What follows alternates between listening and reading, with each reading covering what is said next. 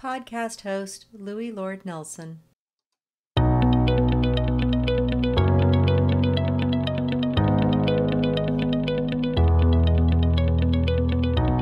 Hello and welcome to UDL in 15 Minutes, where educators discuss their experiences with UDL. I'm Louis Lord Nelson, UDL author and leader. Today I'm talking with Carrie Preston, who is an intervention specialist who is co-teaching an environmental science course at the Ohio High Point Career Center in Bellefontaine, Ohio. Today, Carrie is going to share how she designed a month-long unit where 12th grade students chose their own community issues to investigate and then offered solutions. Hi, Carrie. How are you? Great. How are you? I'm wonderful. Thank you so much. So you've had a really varied background that has really informed your teaching. Could you share that background with us? Sure. Well, I was an intervention specialist for about 16 years, mostly teaching English. I taught some other subjects as an intervention specialist, and I had worked primarily with students with disabilities in a resource classroom. I ended up moving into the general ed side and teaching high school English to juniors and seniors for about 7 years, and then decided last year when a position came open in our district to go back to being an intervention specialist because I really did enjoy that, and it helped me focus on some of the aspects of teaching that helped me address all learners. I mean, I guess I worked on that a little bit in gen ed and was moving towards different ways to serve all students. Carrie standing with one of her students. But I thought being an intervention specialist would free me up to focus even more on that. So here I am 1 year as an intervention specialist again and co-teaching science this time. The Ohio Department of Education Intervention Specialist or Early Childhood Intervention Specialist Supplemental Teaching License webpage. Perfect. And can you describe the role of an intervention specialist? Because every state, and even districts have different names for different jobs. So if you could explain that so people would understand. Sure. I have a license to teach students with disabilities. At my district, it means I have a caseload of students whose IEPs I manage, monitor. I meet with those students. Last year, all of those students were students that I had in class. So it was really easy to work with them, check on grades, make sure they had everything that they needed to be successful and that their plans were being followed. Thank you. And how do you think that your varied career has impacted your beliefs related to UDL? The UDL guidelines. Having those two totally different experiences of being in the general education classroom and having typical students and some students with individualized education plans was really different than having just students with disabilities. And it really helped me figure out how to meet all learners' needs a lot better. I thought I did a pretty good job as an intervention specialist the first time around, but after I taught in general education, I learned that I could get a lot better. So it's taught me a lot about meeting all those students' needs. So when did you get started learning about UDL and starting to implement that? Well, we had some formal training last year through our state support team, but I was starting to incorporate some UDL elements or aspects unknowingly in my first go-round as an intervention specialist, and I really wanted to provide ways for students to challenge themselves, to remove some barriers. I wanted to encourage them not to limit themselves. And as I got into general education, when I was teaching high school English, I saw there were a lot of students that didn't technically qualify as having a disability. And, that's just a matter of numbers and where students fall. I feel like sometimes that's maybe not an exact science, but other students who needed other things as well, that maybe they were small things, but just differences in learners. And so when we got this training, I really amped up my efforts and I could be a lot more deliberate about what I did and more informed about how I work to meet all learners' needs.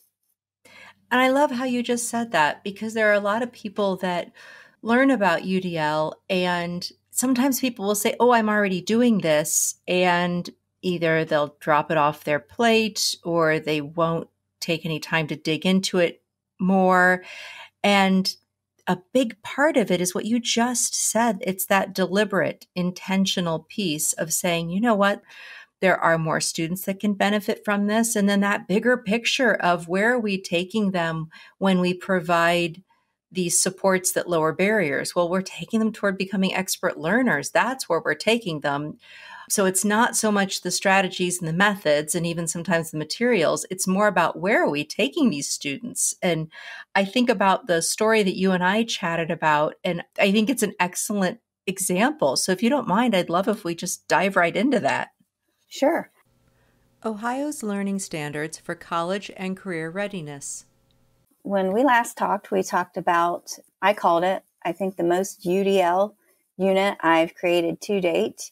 And that unit was one, I have to mention that I did do that towards the end of the year when some expectations for classroom roles and procedures were kind of set, and like how we do things and what quality of work was expected. Those things were pretty well set, and I had a good rapport with students.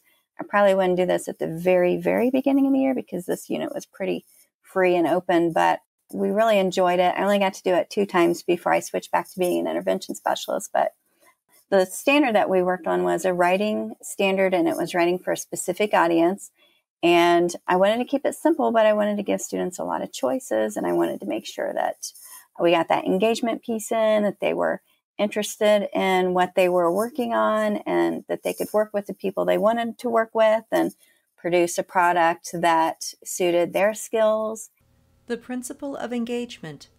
And their audience needs. So I just took those 6 questions that kind of measured whether they met the standard and presented those to students. And those were basically, who is your target audience? What do they already know? What do they need to know? What method of communication would be most appropriate? So if they chose their peers, or let's say they chose the community and they created a PowerPoint and they presented that in class, that may not be the best method of communication. So they had to think about the best way to actually get their message to their audience, what their design was like, whether that was appropriate for the age group, whether they included elements that would be important for that audience. And then they would get another engagement piece would be that self-assessment that would be included. So the principle of action and expression. They decided their groups, they decided their topics. As a whole class, we kind of brainstormed some local problems, some issues that they saw. And that year we had a lot of anxiety and depression. There were some automobile accidents and some really tragic things that happened that year. And students were just really struggling to deal with those things. Pamphlets to inform the public about homeless veterans, anxiety, drug abuse, and suicide awareness. So that was a hot topic. Drug abuse was a hot topic. Domestic violence. One group of students identified a lack of manners in their peers, and they wanted to create a game board for use with younger students to teach them about manners, hoping to affect some younger students and teach them about manners so that when they got to be their age, then maybe they could see a difference in how students conduct themselves. A close-up of the game board created by students. So they got to decide their groups. If they wanted to create a work contract, they could. Students that really knew each other well and how they worked, some of them chose not to. Some of them chose to. I did a lot of group monitoring. Usually on a daily basis, I would check with each group. What have you done today? What's your next step? Who's doing what? So I really didn't have to do a lot of work myself, but I did do a lot of monitoring and collaborating. And this was really student driven. So the goal with those, beyond the standards was to have a positive effect on their peers or their community, whoever their target audience was, and their end product could be anything they want. So we got game boards. We ended up with a great public service announcement video. I was really blown away by it. I'm still blown away every time I look back at it. Unfortunately, there's some little prep things you need to do before you do some multimedia projects. And we had some students that did filming and they didn't get permission from, they did some filming in the cafeteria during lunch, and we didn't have permissions for all of those students. So we couldn't share that, but it was amazing. They really did some high quality work, and they were multimedia and marketing students from our program. And I just felt like we covered a lot of the networks with this unit. Students could use browser readers to access the content. They could look at videos to research their topic or to come up with ideas. A magazine about child abuse and neglect created by students. They could use text if they wanted to.